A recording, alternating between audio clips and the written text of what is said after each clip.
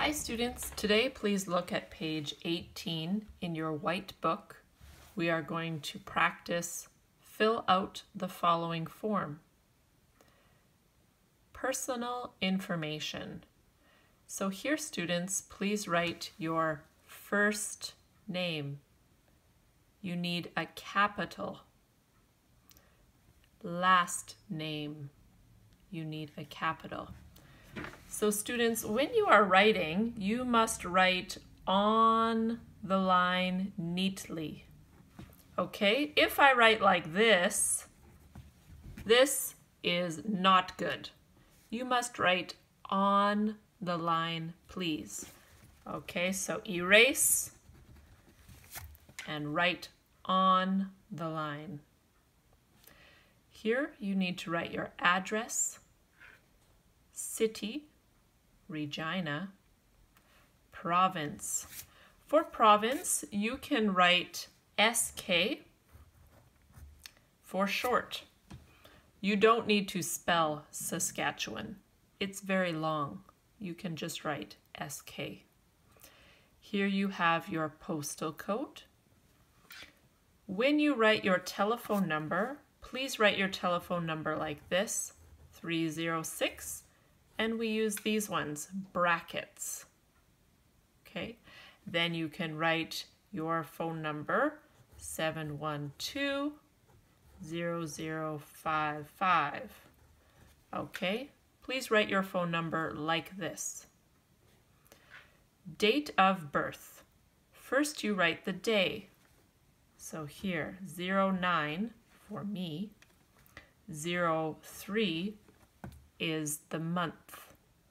Okay, so what number is the month?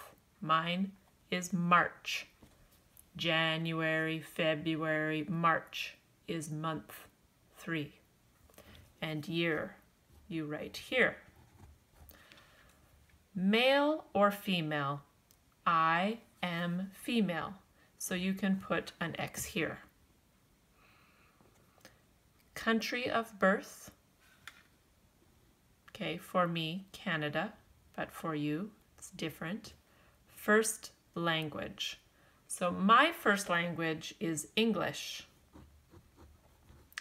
But English is not your first language.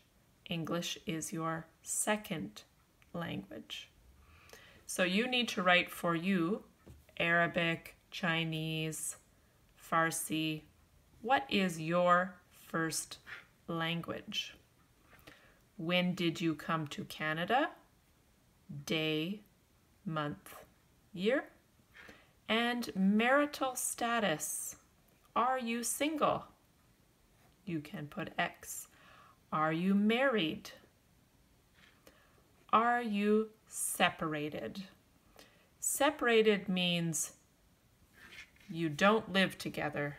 You don't live with husband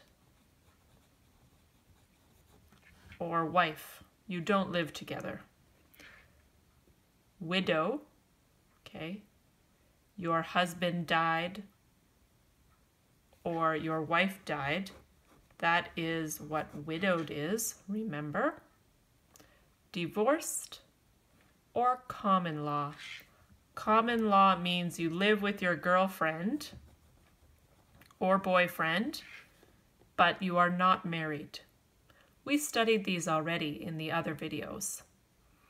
So please choose what is your marital status. For me, I am married, so I put an X here. Then you can sign your name.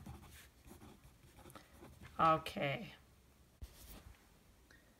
Please take a picture of page 18 and send it to me today. Okay, students, practice this many times. We will have a test on this next week.